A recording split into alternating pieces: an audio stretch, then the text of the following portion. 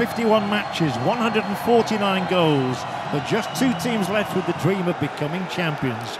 Will it be Ukraine or Korea Republic here in Łódź? Lee Kang in again, a promising raid here for Korea Republic, and oh, is that a trip? So we can show you again the incident right on that white line. He's given the penalty. He'll be left-footed. And it will score! And it will be Korea Republic who take the first advantage of this final.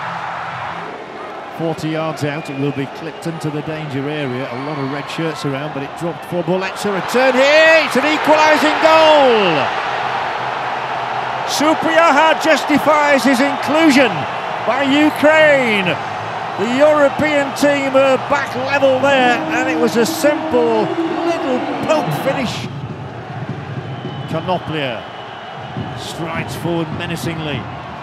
Keeps on striding forward, and it's broken here for Supriyaha! Ukraine lead! And twice Supriyaha has been in the right place at the right time. Korea have half a dozen across in the centre. Brilliant save! And how did that not go in? And it's out once again for consecutive corner kicks.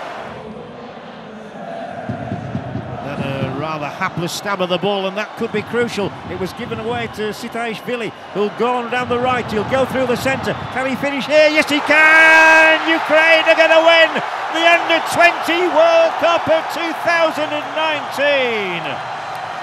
There's no stopping them now. Victory for Ukraine. Ukraine are the winners of the Under-20 World Cup. Wouldn't you just know it?